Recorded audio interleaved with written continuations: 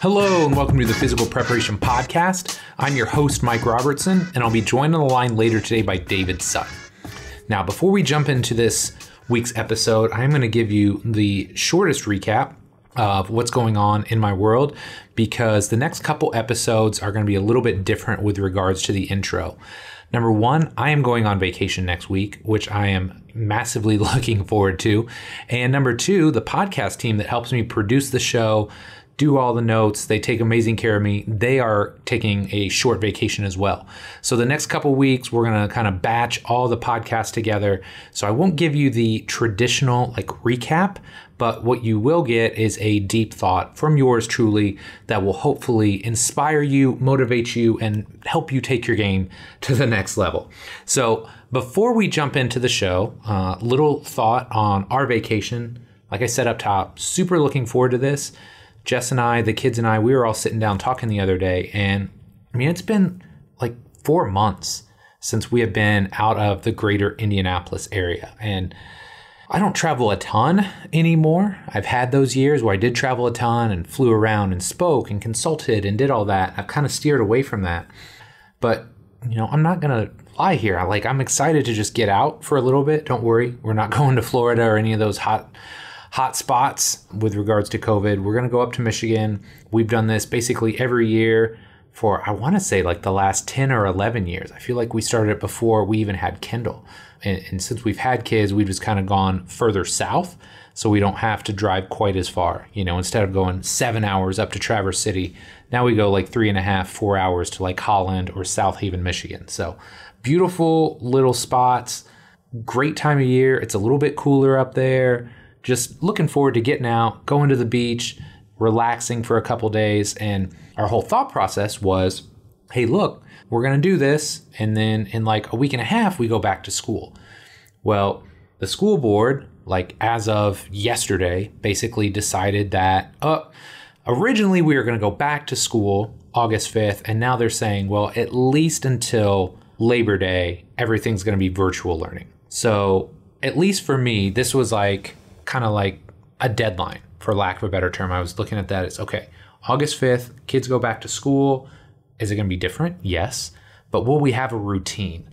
Will they be out of the house, in their school routine, which would allow me to get back to my work routine, which would allow my wife to get back to her work routine? So we were really looking forward to that date. And now here, the whole script is flipped. At least another month where they'll be at home, which, look, I'm not upset about, right? I love my kids, but I think we would all benefit from some structure, from some routines in our life.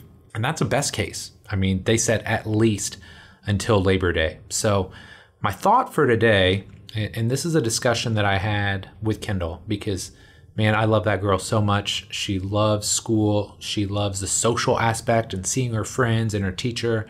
So teaching moment for her today, I just told her, look, we can't control the school thing, right? We can't control whether school's open or not, or whether we have to do virtual learning from home or not. But what we can control is our response to that and how we feel about that. And so the message that I tried to instill in her today was look, control the controllables. We can't control whether school opens, but we can control our response to that. And I said, when things get like this for me, I try and cope with it, deal with it as best that I can. And then I try and refocus my energies on things that I do have control over. So she's super excited to pack and go on vacation. So I said, look, we can't control the fact that school is closed. And yes, we can be disappointed. We need to go through that. But once we've had that initial disappointment, let's move on and let's refocus our energy on packing and getting excited for vacation. So I don't know how this would maybe apply directly to you because I don't know your situation, but I think the message is universally applicable, right? Take a look at your response to bad situations. And I'm not going to sit here and tell you that I respond perfectly to everything because I don't. And I have moments where I'm down or I'm sad or I'm depressed or frustrated. That is part of the human experience. But I think the quicker you can move off of those negative feelings, those negative emotions, or that lack of control and start to take ownership of your situation, take ownership of your response, the easier it's going to be for you and the happier you're going to be as a result. Okay, that does it for this little segment. We're going to have a quick message about the Complete Coach certification. If you're not already on board with this, if you haven't checked out the insiders list, if you're interested in taking your game to the next level, you need to learn about it. So quick message about that, and then we'll jump into this show with David. It seems like every day I talk to a young trainer or coach who is frustrated. Maybe they're frustrated with the results they're getting. Maybe they're frustrated because they don't have trusted resources to learn from. And maybe they're frustrated because they simply don't have enough clients and wonder how long they'll be able to stay in the industry. So if that sounds anything like you, I've got something that I know will help. My Complete Coach certification was created for trainers and coaches just like you, who are serious about the results they get and who know that becoming a better coach can directly translate to a bigger bottom line. This certification is going to take the last 20 years of my life's work and put it all into one massive course. In it, you'll learn how to use the R7 system to create seamless, integrated, and efficient programs for clients and athletes of all shapes and sizes. How to create the culture, environment, and relationships with everyone you train so you can get the absolute best results. And the exact progressions, regressions, and coaching cues I use in the gym, from squatting and deadlifting to pressing and pulling and everything in between.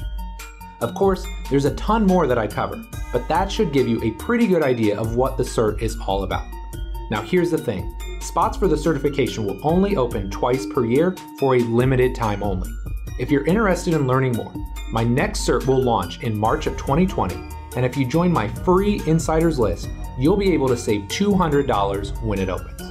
To get on the insiders list, just head over to CompleteCoachCertification.com. Again, CompleteCoachCertification.com, and then stay tuned for emails in the coming weeks. Thanks so much for your support, and I hope you'll pick up a copy of the Complete Coach Certification when it launches. Known as a positive disruptor, David Sutton has worked in more than 16 sports at the elite level and has a unique track record of maximizing the physical preparation of athletes worldwide. David has spent the last 4 years in Shanghai, China, in a variety of roles, and is currently performance lead for swimming. Prior to his time in China, he worked in professional cricket in the UK, helping Northants CC transition from the least successful team in the UK to 3 finals and 2 national titles within 4 years. In this show, David and I talk about what it was like to move from the comforts of the UK to China, the issues he struggled with, both in regards to communication and the culture. And finally, we talk about the advice he would give to young coaches who are looking to take their game to the next level. This was a really eye-opening show, and I think you're gonna love it. But enough for me, let's do this. David, man, thanks so much for coming on the show here today. Really excited to chat with you. Could you start by just telling us a little bit about yourself? Yeah, well, I've just entered my 21st year of coaching, which has flown by, and I've kind of realized that I'm not going to be coaching anyone that's older than me now. I've been working in strength and conditioning and sports science and performance support for all that period, and I've had a really wide range of experiences.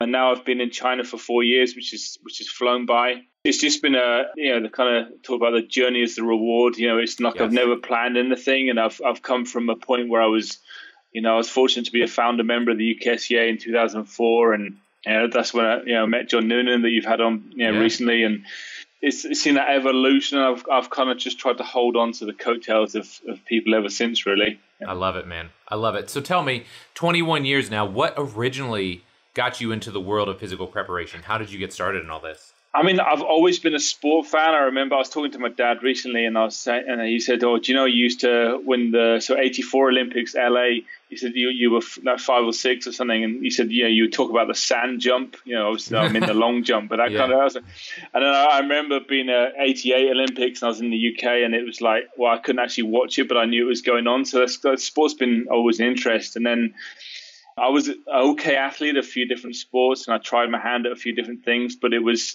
remember I went on to study sports science when it was really early, like 96, 97. I started my undergraduate in sports science. And the UK just had a terrible Olympics. We were really bad at Atlanta 96. Yeah. And Dad was like, "You sure you want to study sports science? There's a career for this or something."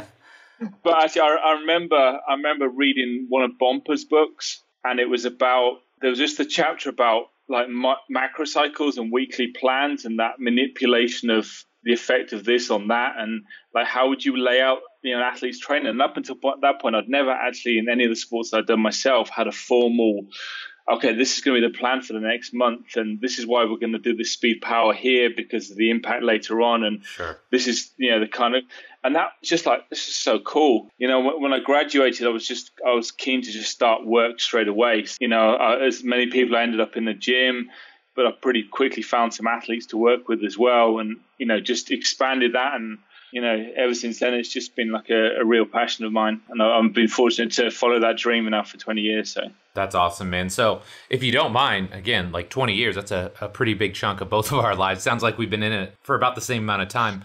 Would you just talk to us a little bit about your career path? Because especially you and I both are passionate about helping young coaches and mentoring young coaches. And I think it's helpful for them to hear that, you didn't just walk out day one and get commissioned to go work in China, right? Like, so talk about your career path a little bit, if you don't mind. So 4 years in China. I came here first in 2008 before the Olympics for some test events. That was interesting.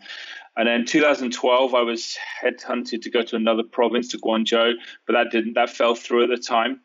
So it's kind of, China's been on my cards for a little while. Before I came to China, I was in professional cricket. I was fortunate to get a role with Northants. They were, at that point, a not very successful team.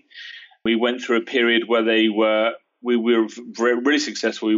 Whilst I was there, we went to 2 finals in 3 years, winning one of them. And the year I left midway through the preseason period, and they went on to win another national title. So it was awesome. 3 titles in 4. And before that, their first title was 1992. And cricket's fascinating. It's kind of like baseball in the fact that you're on the road a lot. You're playing night games and day games, and cricket's got this nuance of 4-day games.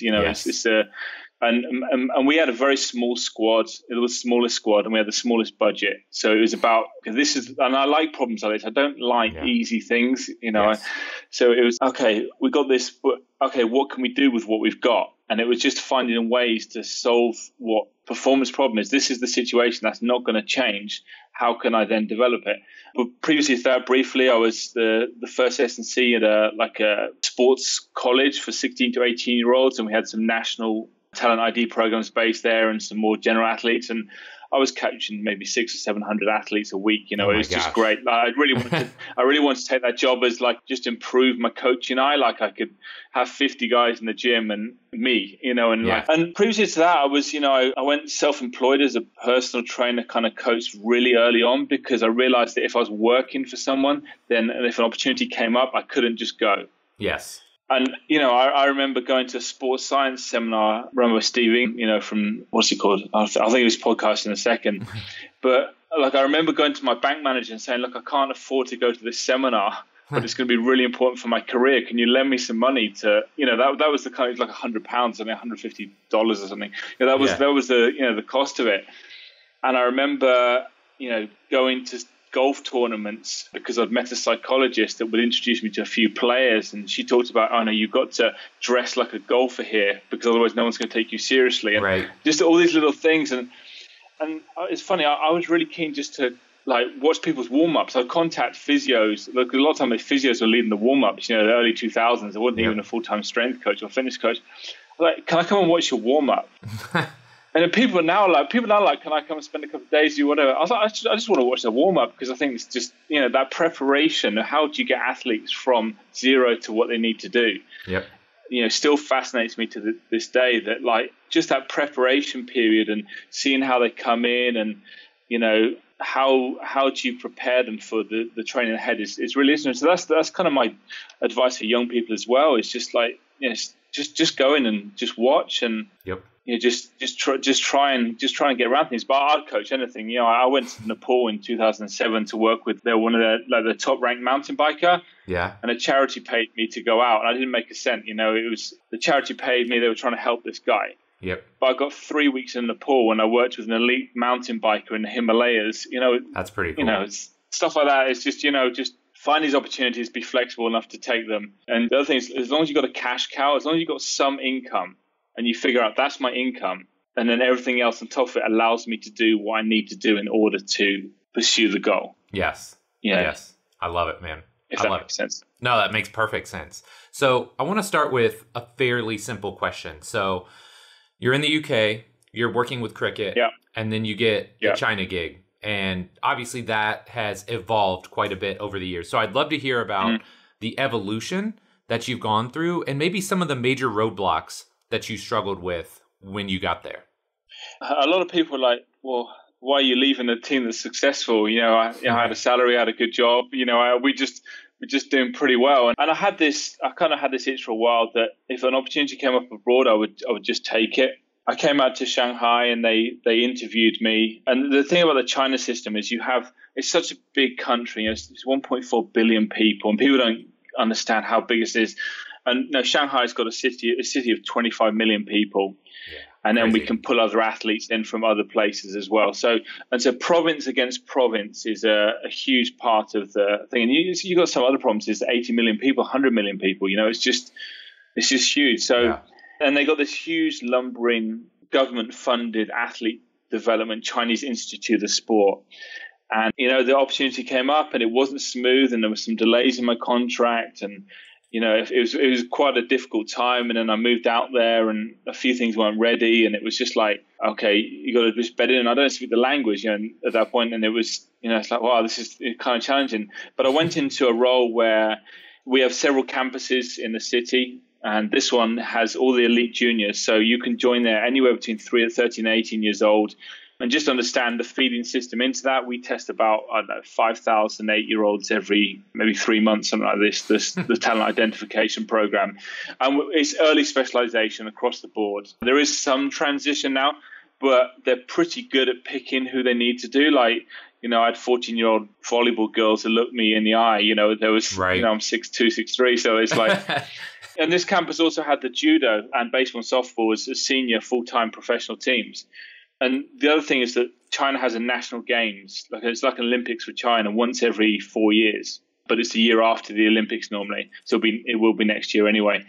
And preparation for that is a lot of what coaches make their living from. It's like their peak. If you can get some athletes to the national team, great. But you've got such a massive pool of athletes feeding into the national team. And then the ones that actually go to the Olympics, that's just minute, it's so tiny that actually a lot of really great work happens at this provincial level, and that's the great opportunity.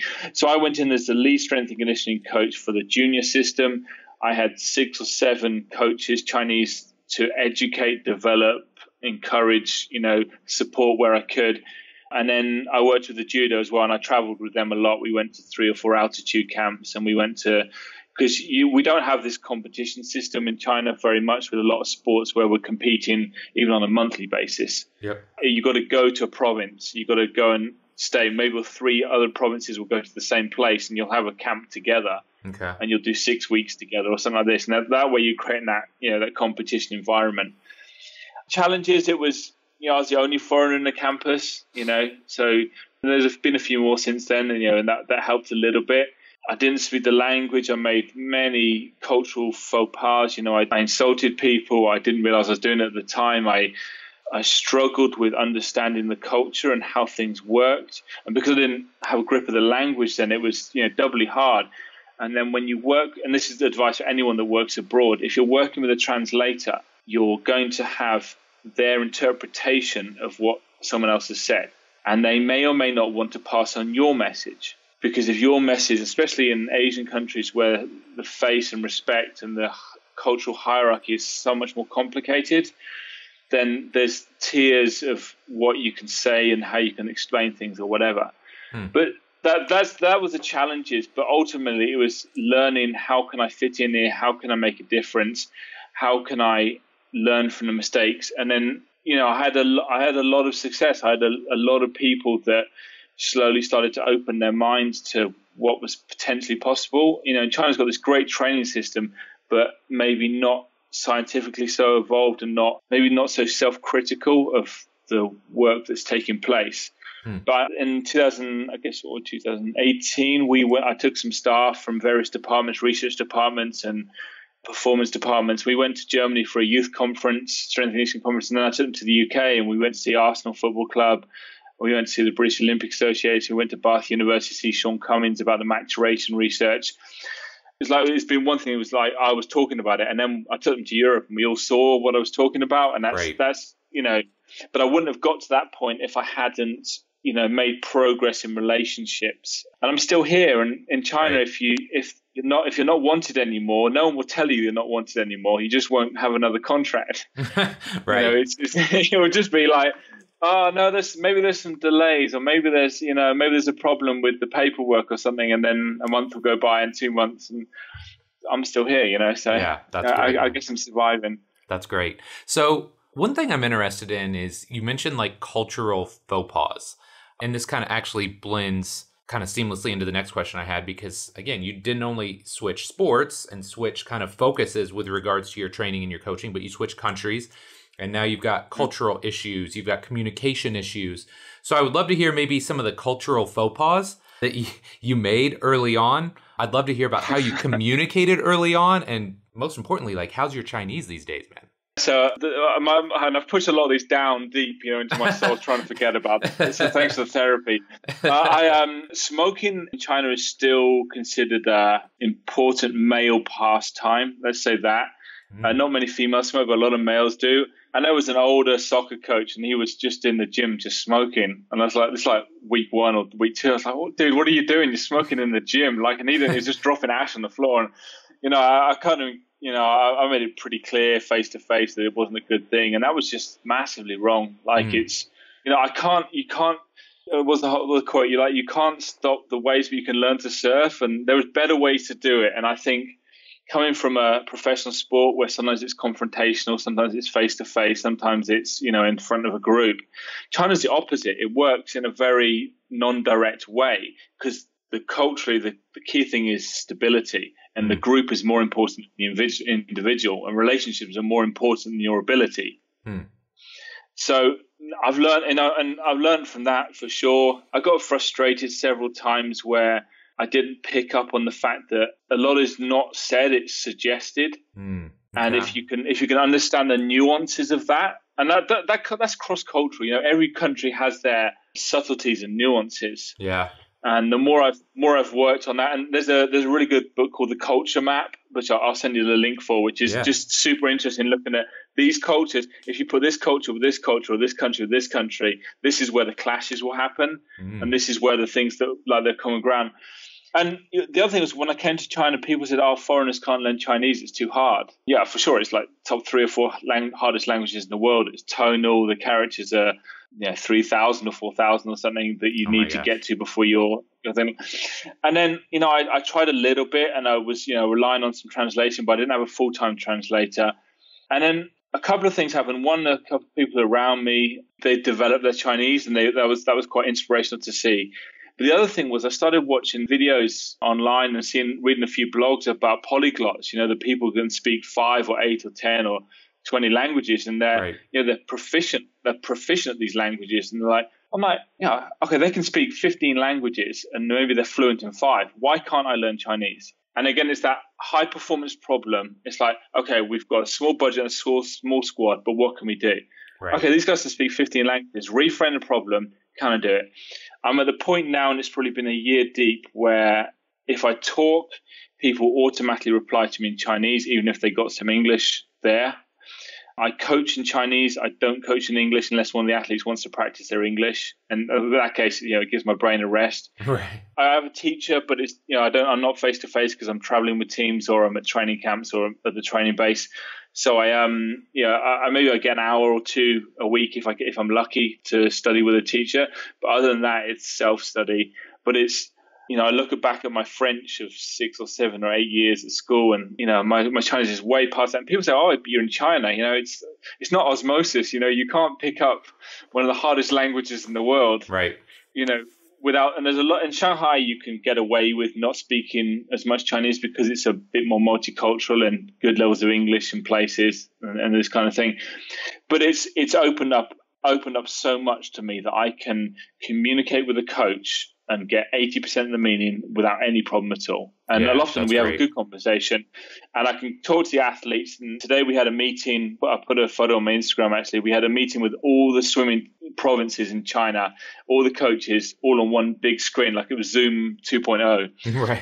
And it's like, well, I'm not going to understand all of it, but this is my listening practice for the next 2 hours. And so I sat through this 2-hour Chinese meeting, and I probably got 60% of it. And it's just finding different ways to learn that you weren't taught formally. And it's enjoyable. It's enjoyable now. And I didn't think I would be that person that enjoys language. Now I'm thinking, what's the next language? Yeah. But I'm going to keep going. But it's nice now, I think, and dream in Chinese, and people are either surprised or impressed, or sometimes they can't believe it.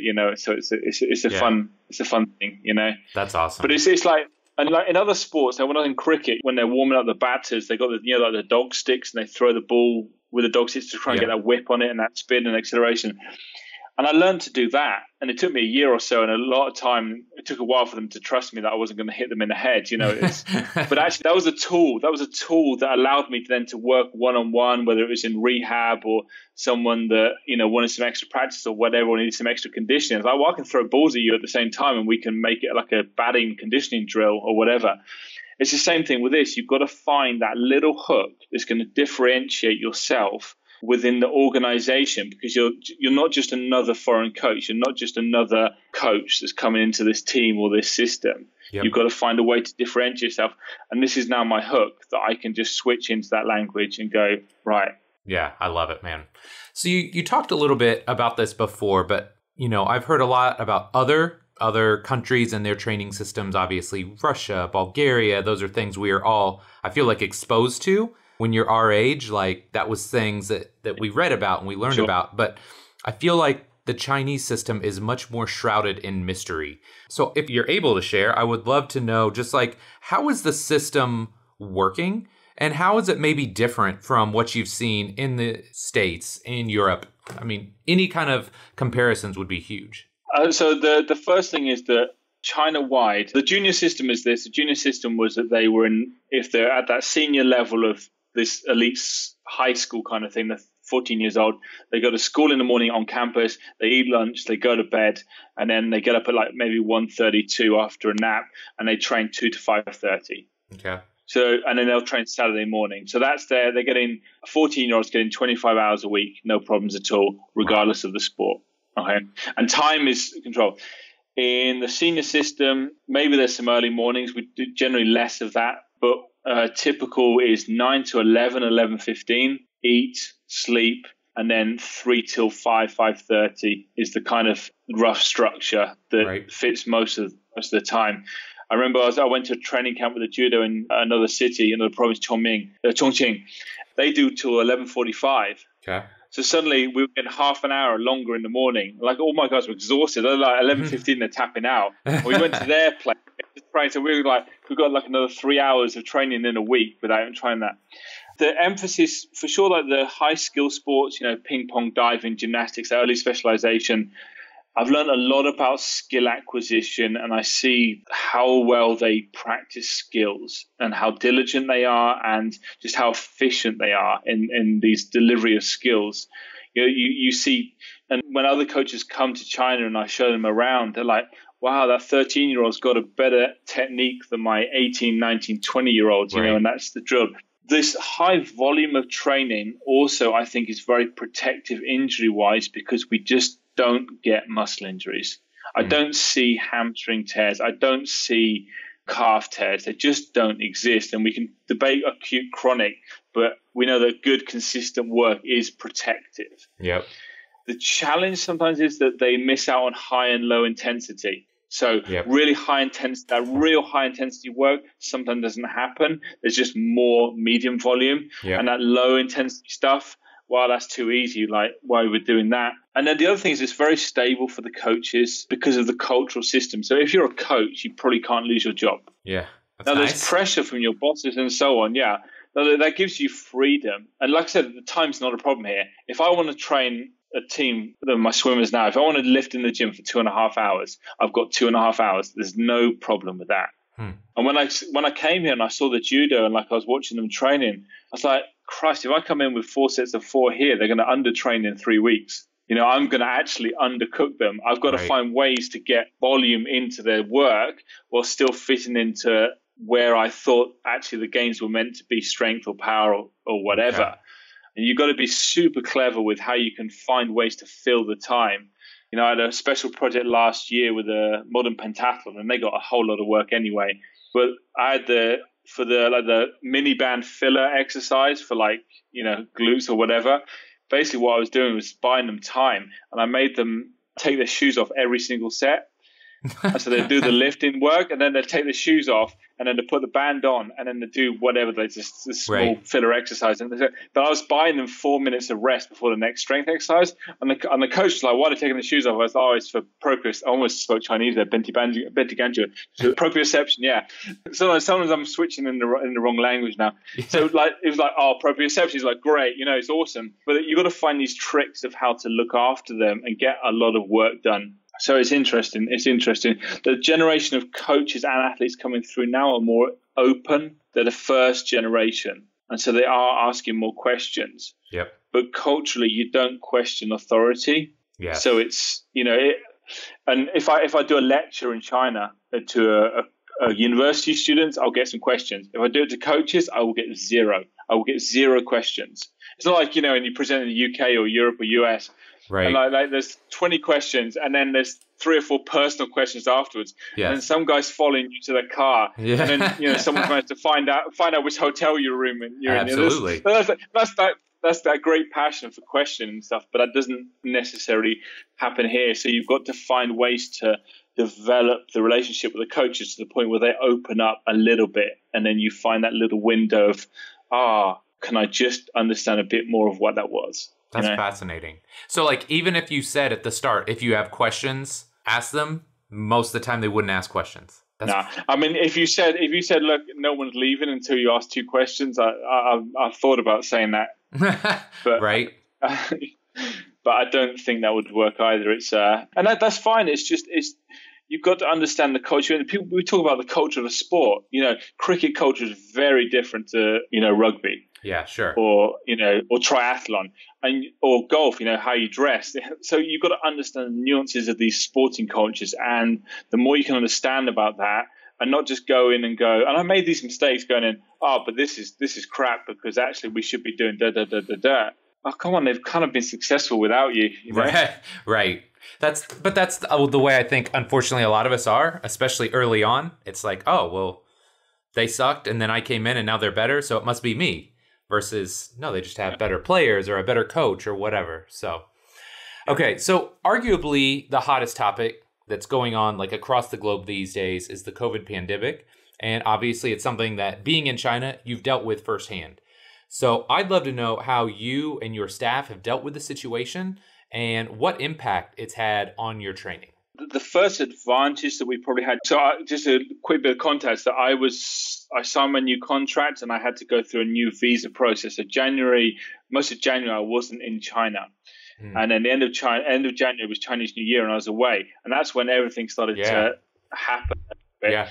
So what happened was that I think maybe right at the end of January, they locked down all the training bases. And they can do that because everyone's central 6.5 days a week. And so they just locked it down, and therefore food can come in. The athletes can all live here. Coaches could all live here. And I was still on the outside at this point, but this was the situation.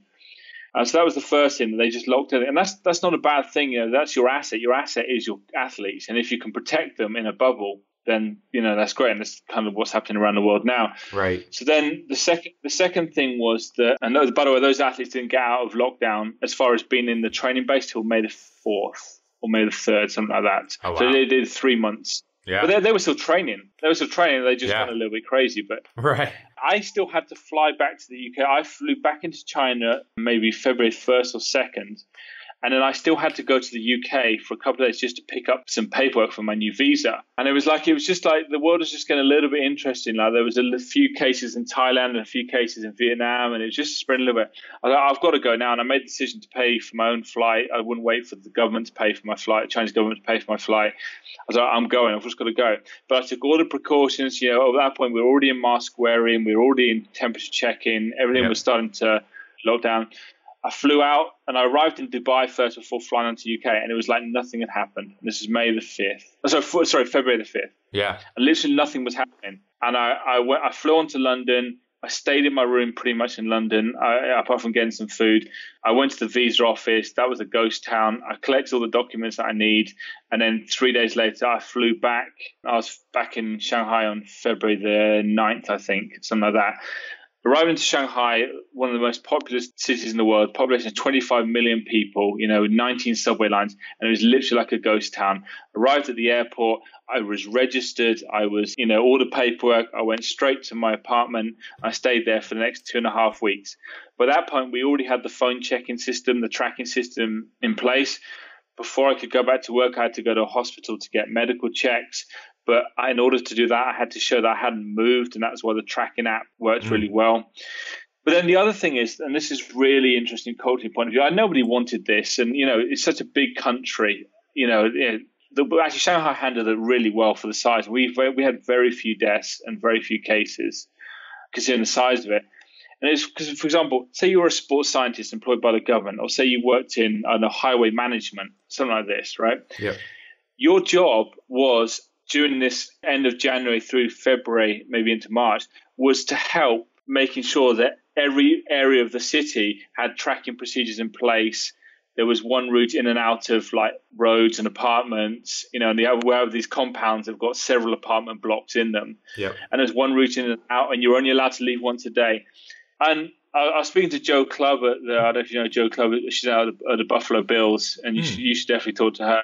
I was talking to her about this, and I come to an analogy that it was, like in a good team, a good professional organization, a good elite athletic team, whatever it has to be, if everyone kind of pulls together, like after practice, everyone picks up the balls and the cones or whatever, everyone gets to lunch earlier.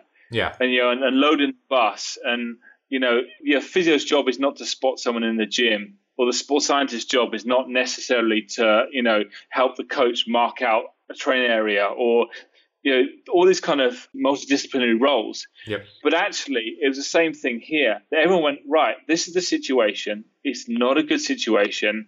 We need to protect what we have here, which is an incredible life and a great city. How can we do it? Well, actually, I'm going to be the one standing on the street corner registering residents going in and out every day, because that's the bigger picture. And that's where this stable global organization, global cultural organization is more important than the individual. And that's what Chinese culture is compared to Western culture, is that individual versus the group. Sure. And, I think if you pull together, if everyone pulls together and goes, this is what it is, then so on. And it was mask wearing up until, downtown now, there's still some mask wearing. It's probably 40% now.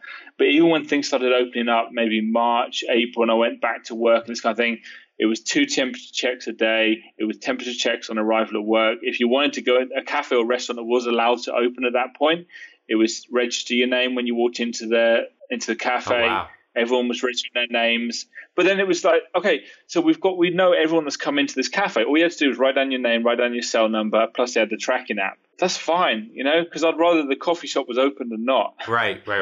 Yeah. And that's a bigger picture that everyone knows. And if one person got sick in here, then we know pretty much 98% of the people that were in that cafe on that day, or so on.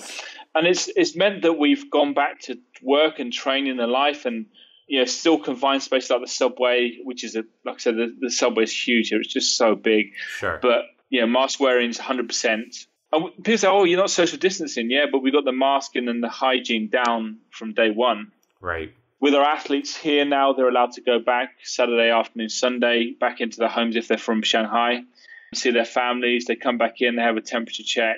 Apart from that, it's not, it's pretty normal. Yeah. We were wearing masks in the dining room up at in the athletes' canteen up until maybe last week. Yeah. So it's been a 4-month process, 5 months process. That's fascinating. But that's what it is. And, and what can I say? I hope people realize that difficult situations are going to happen in life. And it's about how you respond to it. Yep. Not about blaming or, thing. And then whether that's sport or life or, globally, it's about how can we figure out a better solution, to what the problem is, Absolutely. So I want to just kind of divert here for a second, because I know one thing that you and I both love talking about is advising and mentoring young coaches. Yeah, so I love it. If you could give the young coach or trainer that's listening to this episode one piece of advice, what would it be? I think it's going to be two part. The first part is I get LinkedIn invitations all the time. Okay. And I'll try and reply to them. And I reply to all of them going, hi, thanks for the ad. Thanks for the invitation to LinkedIn. How can I help you? And about 10% reply to me. Wow. That's crazy. So I'm confused. Why did you add me? Like, right. On LinkedIn is probably the least direct. So that's the first thing of just come with something, whether you're going to offer something or whether you're going to, ask for advice, that's fine. But let's be prepared and, just be organized and, respect that person reply. And if they reply to you, definitely reply back to them. And the second thing is just enjoy watching the sport. Just enjoy watching training. Enjoy watching training more than the actual sport. Because if you see good athletes in training, it's 1,000 times better than the game sometimes. Yeah. Because they're just experimenting, they're doing stuff and they're training.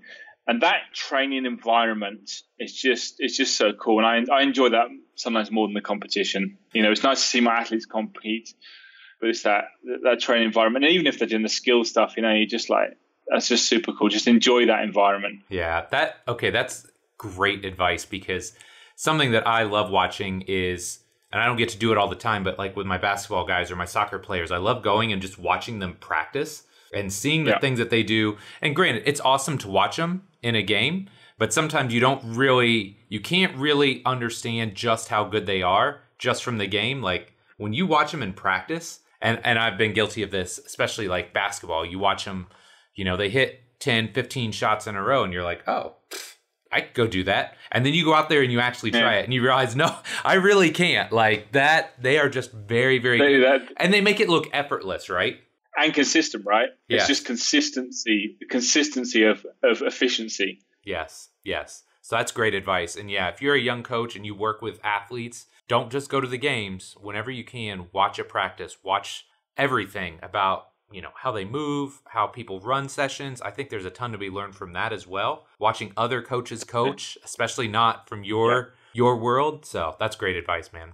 All right, dude. Big question time. I think the other thing is really quick. Really quickly. One other point was I remember talking to my interns in the past, and when we go to a conference together, I was like, if I see you talking to each other, there's 300 people here, and if I see you talking to each other, you're out of a job on Monday, because I want you to go and speak to 15 people you've never met before, because there's people like John, and you just had Nick Grantham on recently, and all these other people that I've met 15 or 20 years ago, and they've all helped me, to some extent. And John, I talk to every couple of days. It's having those relationships with someone that you never knew, and now actually they're a significant part of your life. That's the value of meeting these people. Absolutely. Okay, my guy. So now, big question time. If you could alter the space-time continuum and give young David Sutton one piece of advice about training and or life, what would it be? I think talk with freedom. Don't be afraid to express how you're thinking and feeling, rather than just trying to talk how people expect you to, or how you think they want to talk. Just talk how you are. And then the other thing really quickly would be to accept that you're never going to get 100%. You're never going to change 100% of people. You're never going to get 100% result. It's accepting that if your day is going to be 7 out of 10 or 6 out of 10, make sure it's a 6 out of 6. Yeah, that's a good one. Because how many times, especially if you are a high achiever yourself or high motivation, how many times do you walk home frustrated because of that one or two people that you just can't connect with, or they're just not motivated intrinsically, right? Like they don't want to be there. They're just there because maybe they are high skill or something of that nature. Yeah. That's great. Great stuff, man. Absolutely. Okay. So last but not least, we've got our lightning round. 4 fairly short questions, but your answers can be as long or as short as you'd like. All right.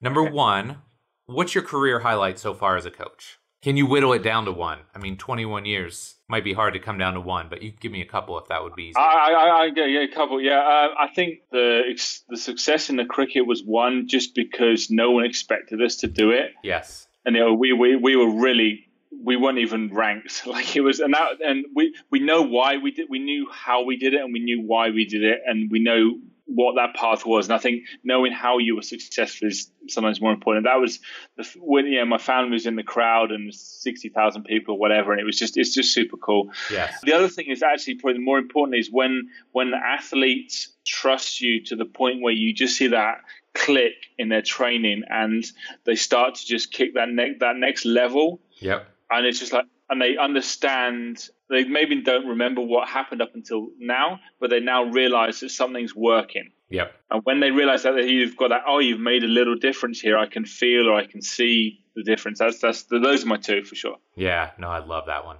Okay. There's so many things. Yeah. That's hard. I think the longer you do it, and I don't know, I almost think of it as more as like there's highlights with each person, right? Depending on how much time you get with somebody, like you almost have like a little highlight from each of their careers. So that's fun. Number 2, totally. As a performance lead, what are some tips and tricks you have to get people across departments to communicate better? I think because with my new role in this performance lead in swimming, I haven't really talked about this much today, but I've got my main role is strength and conditioning, but I've also got to be looking at biomechanics and video analysis and the coaching setup, which is super complicated, and all these other nutrition. I think it's about not sitting around the table together as so much as you just got to go out and spend time with people, especially when they're not expecting you to arrive. I guess I'm just like don't ask for permission, ask for forgiveness, like I'm a 6-year-old, But I'm just going to hang out in people's offices, or I'll just go and see what they're doing, and slowly you can understand all of how these departments are working. But if you put them all together, then you're relying on their previously established cultural and relationship norms. Whereas if you go and see all of these separate entities individually and spend time, that takes time. It takes time, and you should be in your office planning a program or whatever as well. Yeah. But if you just get around these departments and see how they actually tick as individuals, then you can start to then go step back and go, oh, actually, I can see the bigger picture here because I understand that department and that person. And you get these little snippets of information, and then you can start weaving this web. And in China, you need to do this to another level for sure, because the relationships are so complicated. But it's a skill that I think will help me in the future. Yeah, no, that's interesting. And I was actually going to ask like a follow-up to that, because would you assume that it's more difficult in China just based on some of the cultural stuff and maybe not wanting to question or challenge other people as much? Yes and no. Yes, because you're not going to get a quick answer. You can't get a quick answer. You can't just walk into someone's office and slam the door. You can't walk into someone's office and go, okay, this, It just doesn't work like that. You've got to be more sort of, if there's a problem, you've got to be really roundabout to try and hint about the problems. Gotcha. But I would say also the value on relationships is put ahead of ability and skill. So if you can't get on with people, if you can't figure out a way to develop and it's not develop individual relationships, it's develop the group relationship. Yes. If you're too unstable, if you're too disruptive, it's just not gonna fly. So I think it's about just trying to ask questions, because most people won't ask questions of you, but it's more about just getting to know them, and then maybe they'll volunteer a little bit of information. I gotcha. And then you can jump on that. Interesting. Okay, number 3. What's the one thing you miss the most about being away from home? I can't say family. Do you know, it's terrible, but I can't. My family's spread around the world, so we all kind of rely on online. Probably British chocolate. Okay. You don't get that here. And when I do get to go home, which isn't very often, some of the foods a little bit. What else do I miss? I think I've been on the road, so much in my life that I've kind of learned how to make the best of your home is where your hat is, right? There's that.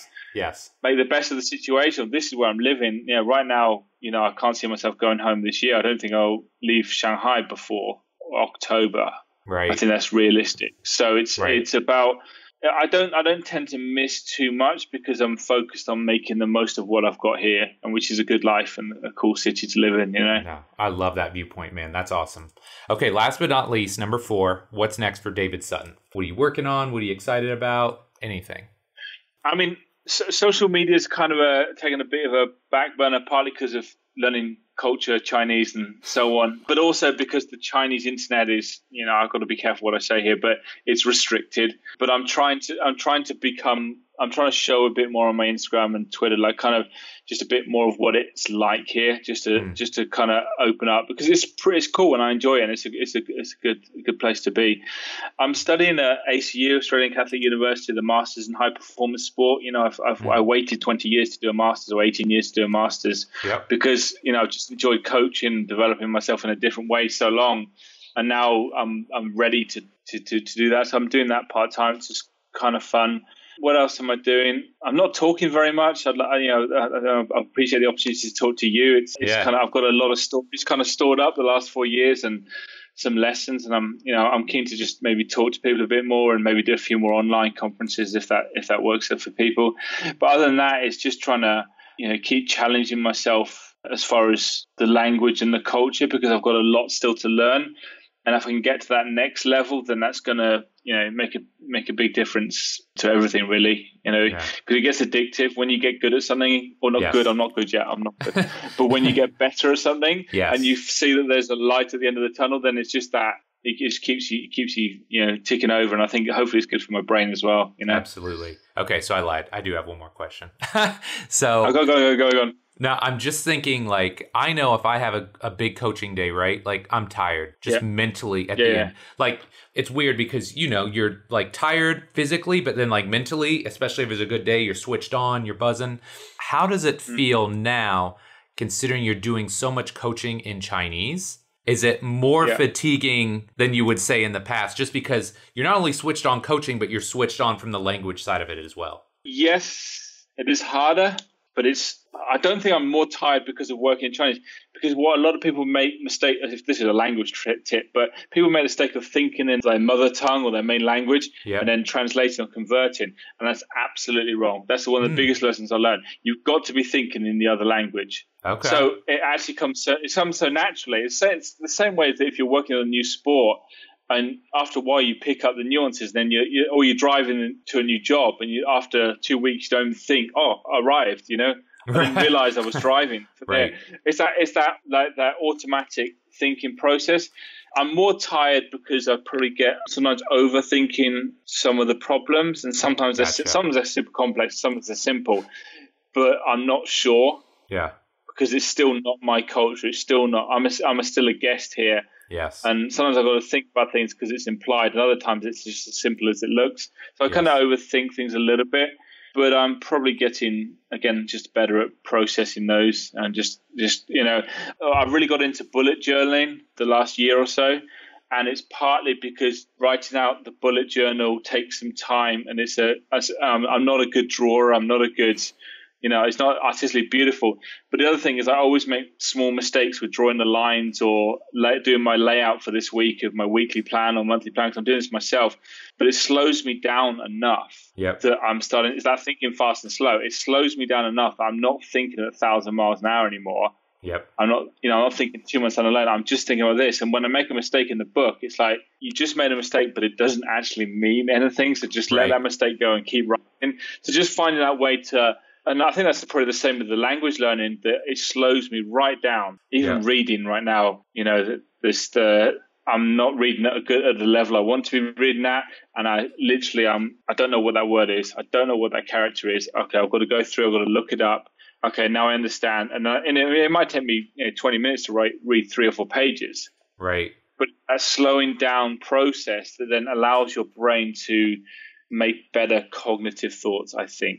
Yeah. It's like in the shower, you have good ideas because you're not focusing so much on what you're trying to solve. Yes. Okay. What was that called? Bullet journal? Oh yeah, bullet journals. Yeah, I'll send a link on that. That's just bullet journals have really been great for me. And the other one was the culture map, and I'll send you those links for sure. Perfect. And we'll make sure we get those in the show notes as well. But David, man, I know it's getting late over there. Really appreciate your time today. Thank you so much for coming on. Could you just let my listeners know where they can find out more about you and all the great work you're doing?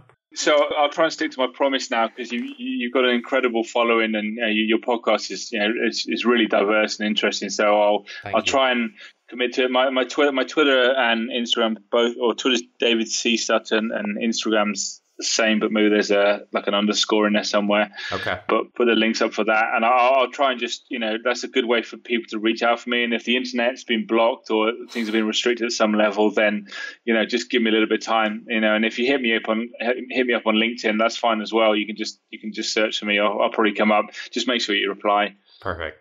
Yeah, that's right. You don't want to be one of the 90% that does not reply. That would not be cool. So, David, again, man, thank you so much for your time today. It was really great talking to you. Okay, that's great. Thanks a lot, Mike.